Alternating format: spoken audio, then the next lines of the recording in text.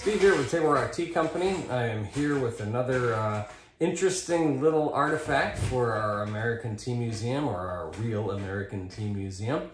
And what I have today is another coin, but this is not a circulation coin. This is a commemorative coin, and I will show it in more detail in just a second here.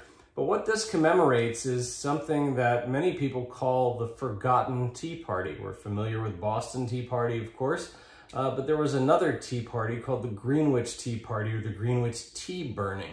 And that took place December 22nd, 1774. So basically a year after the Boston Tea Party in Cumberland County, New Jersey, and a group of about 40 or so patriots burned a stash of tea along the Cohansey River, and that tea was destined for Philadelphia.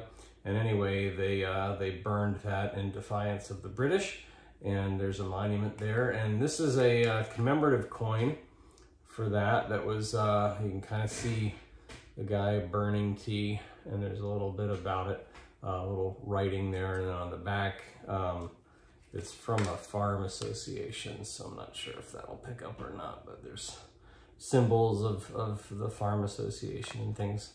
So yeah, so this Forgotten Tea Party that most people haven't heard of. Now, if you go online and look up Greenwich Tea Burners, he's a friend of mine, trying to grow, not trying, he's doing it, growing tea up in New Jersey.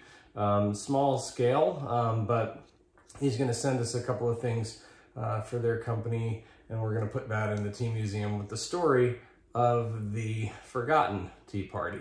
So again, look up Greenwich, Greenwich, Tea Party, and you'll see more information on that. So yeah, just another cool piece of American tea history. We hope the museum will highlight all kinds of stuff like that. So kind of fun stuff. Thanks for watching. Stay tuned to see what else is brewing here at Table Rock Tea Company.